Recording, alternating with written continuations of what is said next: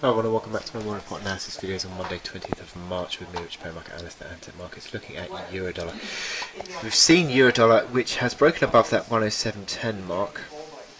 This dotted line here, the reason I've got that is it's an old level on this chart as well, and also it's acted as a bit of a pivot in the last few months as well. So it is a level that I think the market has been paying regard to, certainly hit 107.14 before coming off last week. So again, I think it now becomes a basis of support, and having broken up, it's holding above that level, so that's a positive, and it certainly is now putting pressure, I think, for a move possibly on this overhead supply really between a 108 figure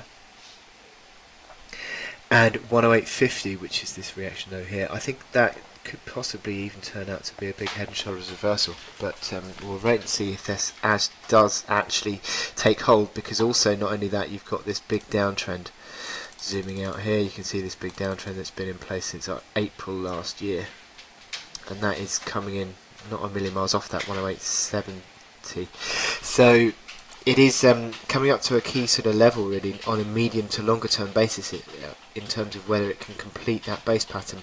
I'm not necessarily thinking that it will do at the moment. I think that Eurodollar is still going to be sort of trading in this range, and I'll be very interested to see if it can hold on to that range, because I think that with the dollar strength, I think it's going to continue. But in terms of what we're looking at for in the near term, I think holding up above 107.10 sort of will move the market back towards that 108 big figure level, and then 108.50 possibly. You've got the momentum indicators which are reflecting the improvement. Still got MACD lines rising, RSI above 60, stochastics positively configured. So it all sort of points towards gains, and little corrective moves are being bought into. So 107.10 initially the support, but any sort of reaction low above this 106 area, I think could be another higher low. Below 107.10 you come back into 106.40, being this old pivot. A bit of a roll there last week. So 106.40 is initially supportive if you do see the market below 107.10.